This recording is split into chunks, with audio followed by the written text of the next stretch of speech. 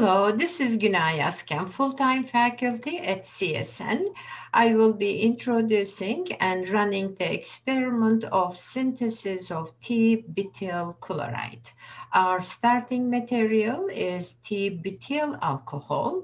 Through the SN1 mechanism, we are going to produce t-Butyl chloride and purify it and check the purity of the final product. Let me take you to my whiteboard so I can show you the reaction and the details of the experiment. Here we are. We are going to start with t-Butyl alcohol.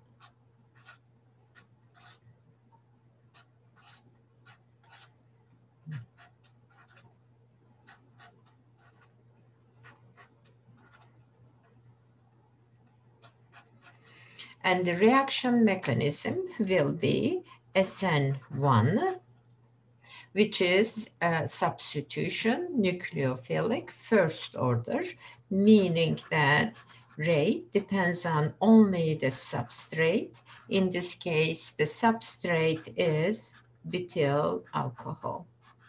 And the nucleophile has no effect on this reaction. The starting material, when you look at it, alcohol is not a good leaving group. We have to convert the alcohol into a good leaving group. There are a few methods. One of them is reacting with a strong acid. In this case, we are going to react the alcohol with hydrochloric acid, and the chloride of the hydrochloric acid will be a good nucleophile. Now, for this, as you know, hydrochloric acid is a strong acid. In water, it is in hydronium ion form, hydrolyzes 100%. So in this case,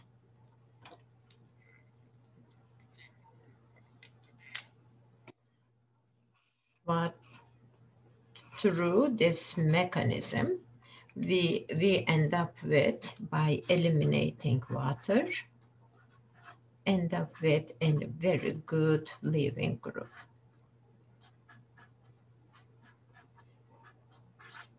Next step is the formation of let me use the other pen, formation of carb cation. Water is eliminated, and then carb cation is formed. Now we have the nucleophile, and then final product is t-Butyl chloride. Now, in this reaction, we have a starting material as a hydrochloric acid, which we have excess of the hydrochloric acid, and then we have some water also in our final product. Hydrochloric acid is removed by sodium bicarbonate, sodium chloride, and carbonic acid is our product. As you know from inorganic chemistry, carbonic acid dissociates into carbon dioxide and water. In this experiment, we will be careful to eliminate the carbon dioxide. Water is removed by a drying agent. Drying agent, in this case, magnesium sulfate, which we have used before. Magnesium sulfate turns into hydrate by absorbing 7 moles of water. This process, eliminating the excess reagents, is called workup. It is really important in inorganic chemistry to eliminate the excess reagents or the excess byproducts. Next, we are going to, after purifying our final product. We are going to react this with silver nitrate, because silver ion gives a white precipitate with the chloride ion. And then we will have the carb cation and combining with the nitrate. This will tell us the presence of the t-Butyl chloride. Next, we are going to use the IR and identify our final product. Final product is t-Butyl chloride. We'll take the IR and compare with the starting material, t-Butyl alcohol. I just wanted to warn you that we may see some elimination product in this reaction also, and IR will tell us if we have it or not. Have a good day. Hello everyone, I am going to run the t-Butyl chloride synthesis experiment, and hopefully you watch the introduction because all the theory is there. This is the application of it. Now I'm going to measure 15 milliliter of the hydrochloric acid and leave it in ice. So here is the hydrochloric acid. We need to be very careful with the hydrochloric acid. It is concentrated. I will measure 15 milliliter. Doesn't have to be exact. Close to 15 will be just fine because we have the excess hydrochloric acid. I'm almost there. Here you are. Actually, this is exactly 15 milliliter. And then I will secure the hydrochloric acid back, closing the lid of it right there. So this is the, I will make an ice bath, put this hydrochloric acid, add some ice to cool the hydrochloric acid before we start the reaction.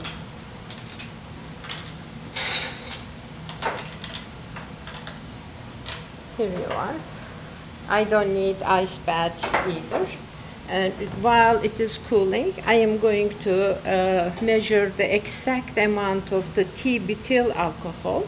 That is the way it is done in research. What we do for liquids, we take the graduated cylinder or the measuring container and then add the amount in it and weigh it. After we weigh it, empty in a reaction vessel. The amount that we transfer is exact amount that in the reaction. So in this case, I'm going to take some, this is t-Butyl alcohol. It is solid at room temperature. So I need to, thank you. Yeah, I need to measure around 6.5, 7 milliliter. Hopefully I will be able to reach to the t-Butyl alcohol right there. Here you are. Let's add around 6.5 to 7 milliliter of it. Some of it is still solid, but I have enough to get, let me see how many milliliter. This is almost 7.5. I'll show you the amount of it. Here you are. So here you are. Oop, no. Right there. Okay. I am going to take this to the securing again my reagent. I will put this away, and then heat is off. I don't need it anymore. I will take this to the balance and weigh it. Now I'm going to weigh t-Butyl alcohol. For that, I go to balance. You need to zero it always before you start. And I am going to put it up here. I cannot close the lid, but that is okay. I am weighing it. The amount of it is. Okay. Great. Okay. Let me go back. Now I'm going to set up the reaction in a separatory funnel. This was prepared earlier, so here you are. We have the, let me reach there. Pulling this out so you can see it clearly. Here you are. I will bring this down because you can hear it better.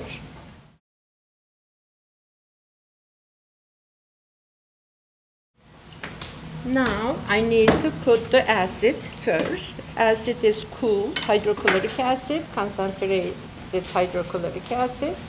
So I have that. It is make sure that end is closed and there is a beaker under it just in case. So I am going to pour the hydrochloric acid.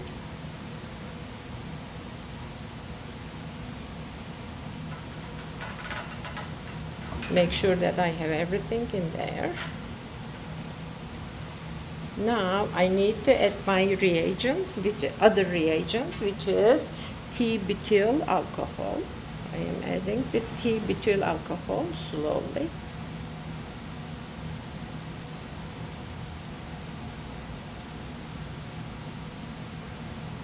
I got as much as I can. I am going to reweigh this one.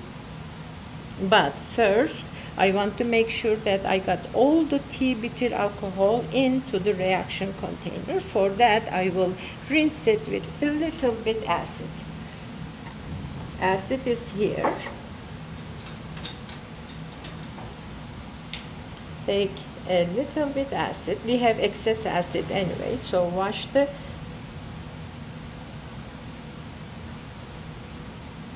and then I am all set. Put this back, the lid of it, always close the lid. Put it away. This is done also.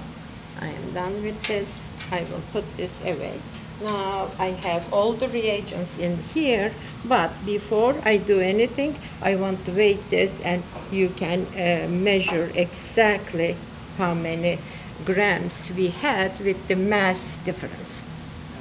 Now I am going to reweigh the empty graduated cylinder so you will know exactly through the mass difference how much t-Butyl alcohol you put in your reaction container. It is zeroed already, so I am going to put it in and then this is the weight.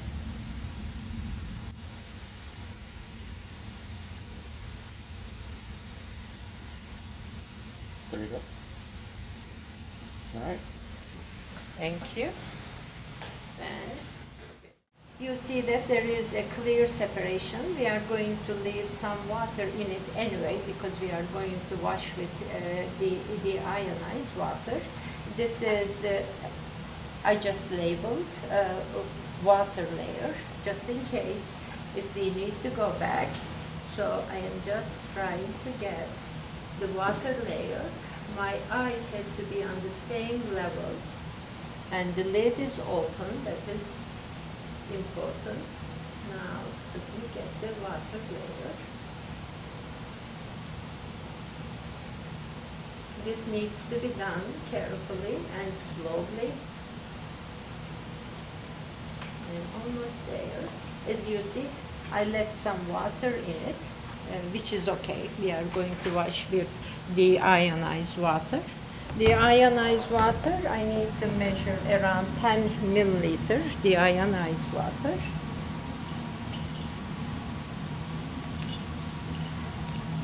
Here you are. I will add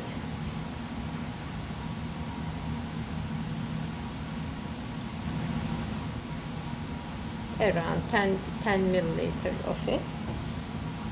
And rinse,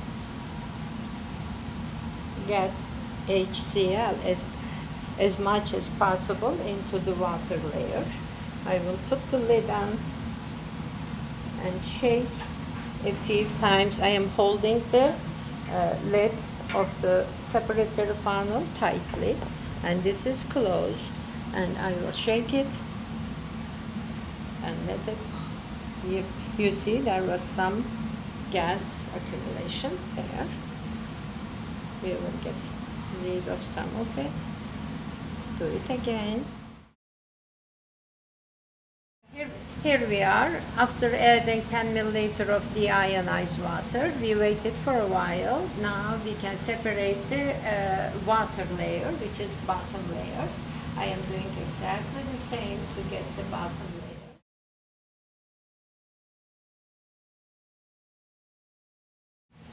Now I am going to add sodium bicarbonate. I think it was 10 milliliter. Let me check. Yes, 10 milliliter sodium bicarbonate. I can use the same graduated cylinder which I used the water earlier. So I need to get 10 milliliter of it.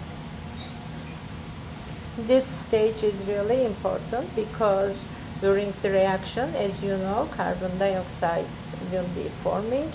So I will be very careful to eliminate the gas without losing any product. Here you are. Now I have the sodium bicarbonate. I will add it slowly.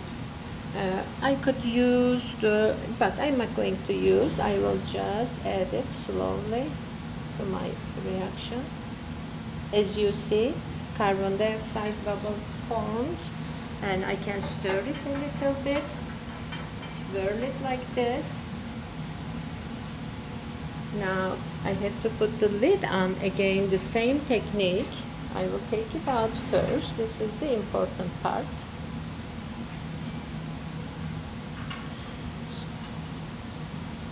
And then I will put the lid on.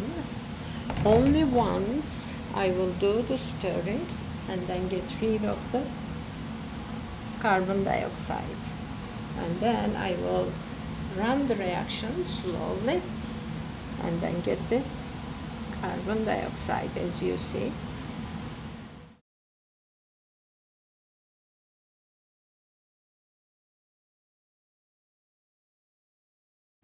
I think we are okay, close to, and then I will put this one back slowly, and then change the beaker, collection beaker. I will put a clean one because I have the final product in there. So I have opened that.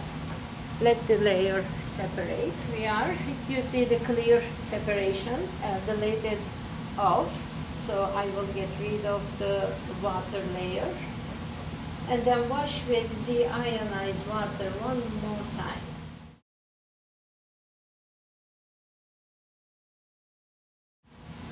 I left some water there because I'm going to wash with the ionized water one more time to get rid of the HCl and the sodium bicarbonate, of course. It is around 10 milliliter, will be fine. I am adding. And then close the lid. Stir again. Holding tight.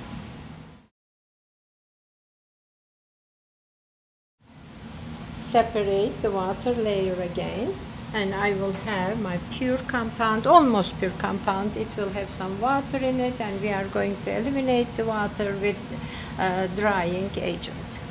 This is the last separation. You see the water layer, and top layer is our hopefully t-Butyl chloride, pure to almost pure t-Butyl chloride.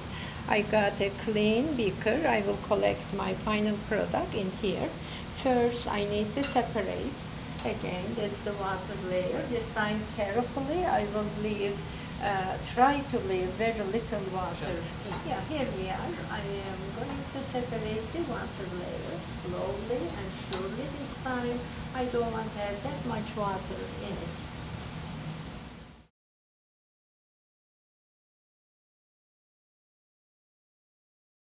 One more drop. Done. Now, this one is the waste. and my final product will go in here. I have to dry with magnesium sulfate, so I will empty it right here, all of my final product.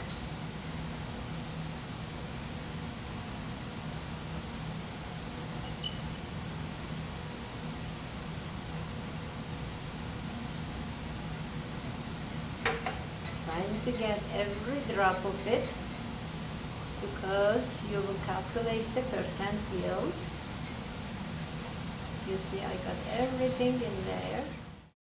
All right, turn it off. This is our final product. We need to secure it carefully. I will pull this out of my way. Now in here, I am going to add magnesium sulfate. Thank you, James. I will add magnesium sulfate carefully because I don't want to add excess, but I want to see the formation of clumps, hydrate formation. And this is, okay, strange looking spatula, but it will help. Usually I will put a little bit to see.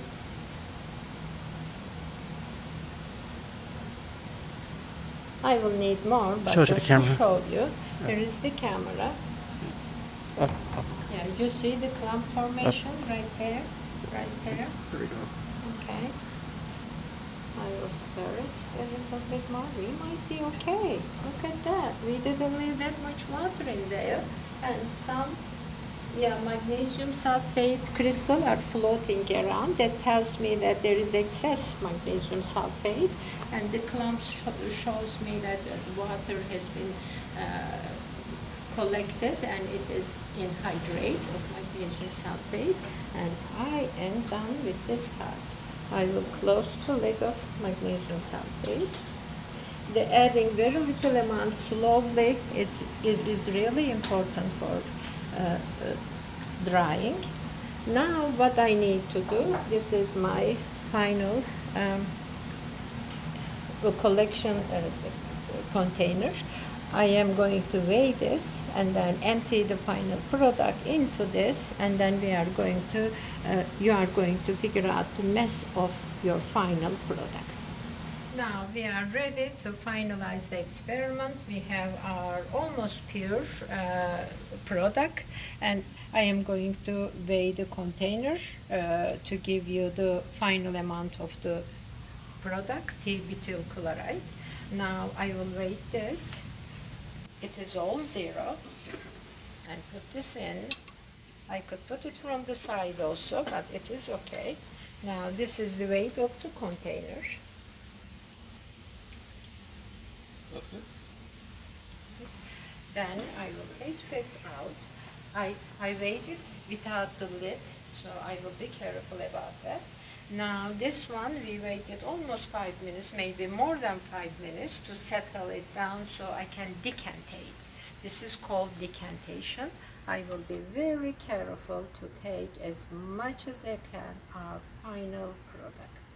Holding in this angle is always helpful, so you won't spill anything.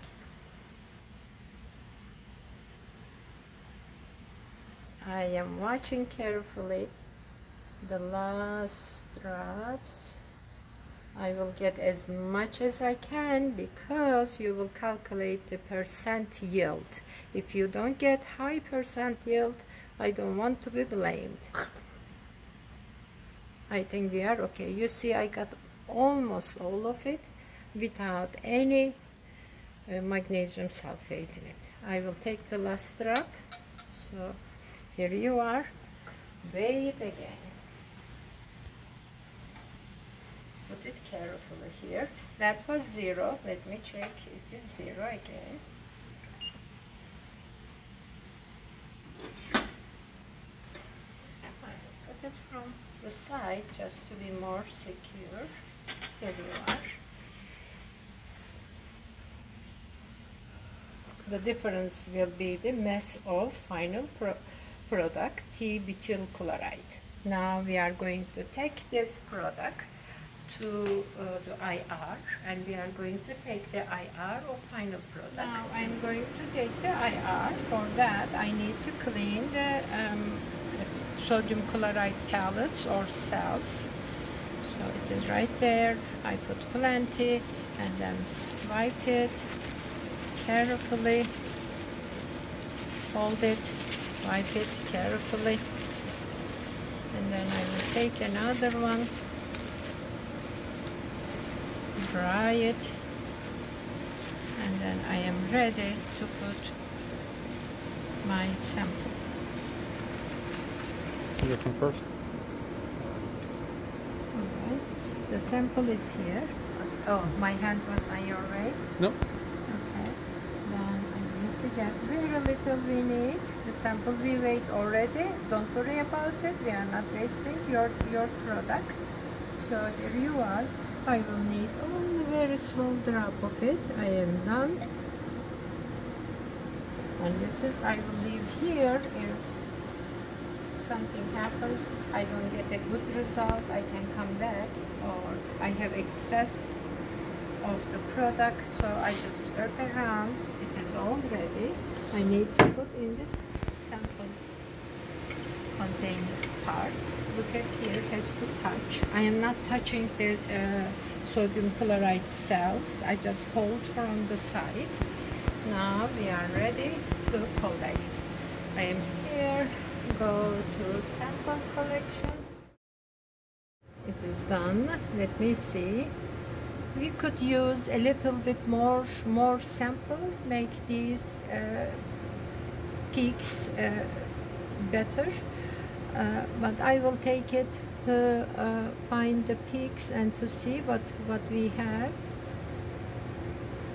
It is pretty clear actually. You can see a few things that it is pretty clear actually. I am dying to talk about it, but I won't. It is right here. We are going to print this, and let me go to print. We are going to print and post it.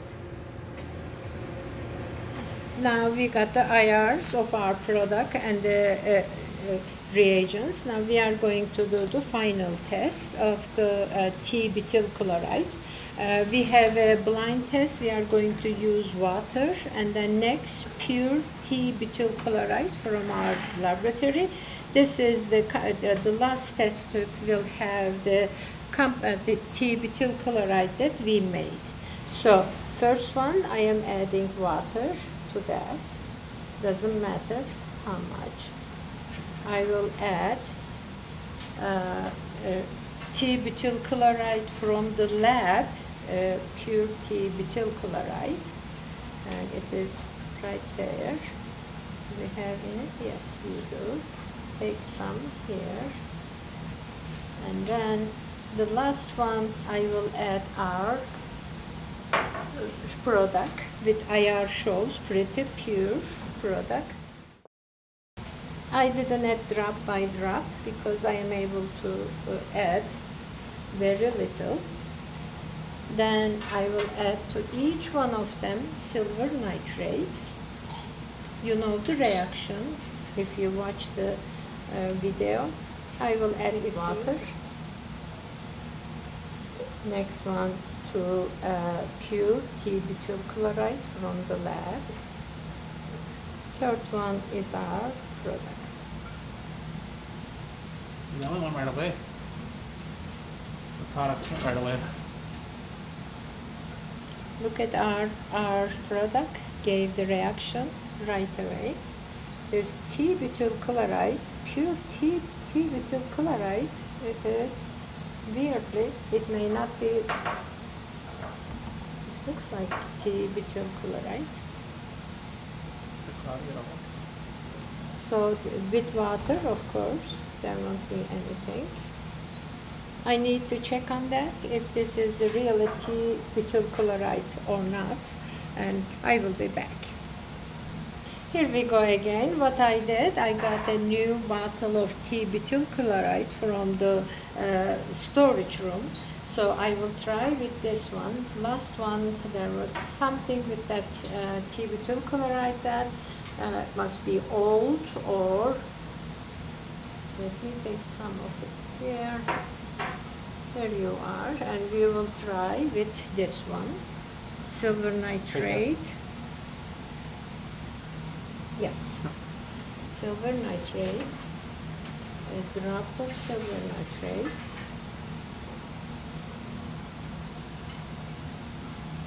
You see the formation of precipitate right away. There you are. So again, this is water. Let me take you closer. This is water.